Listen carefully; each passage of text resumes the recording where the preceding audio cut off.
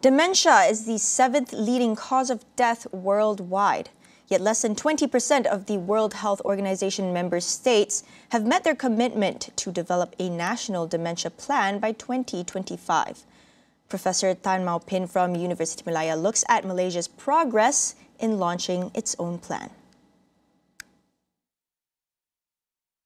We have asked to see the final draft, but from what we gather from the government officials that we've been in communication with, it's currently being edited and tidied up so that it looks like a well-presented document. But we wouldn't expect it to depart very far from the initial drafts. So we do know that the National Dementia Action Plan will align itself with the World Health Organization Global Action Plan for Dementia, which started in 2017, and actually the call for action ends in 2025. So one of the calls for action is for 75% of the member countries, the 194 member countries, to have a National Dementia Action Plan.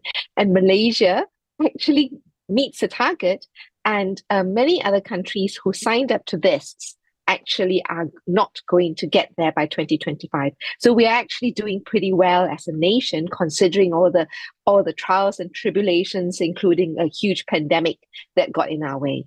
And we actually don't know for sure whether the plan is going to be funded. And all of us are basically holding our breath to find out whether there will be funds in the next budget, 2025 budget, that will be allocated specifically to the delivery of the National Dementia Action Plan. But also we know that it's not just 2025 budget, but also we are coming up to the next National Malaysia Plan. So hopefully in the Malaysia Plan will also be coming up with allocations that will actually help deliver on the National Dementia Action Plan.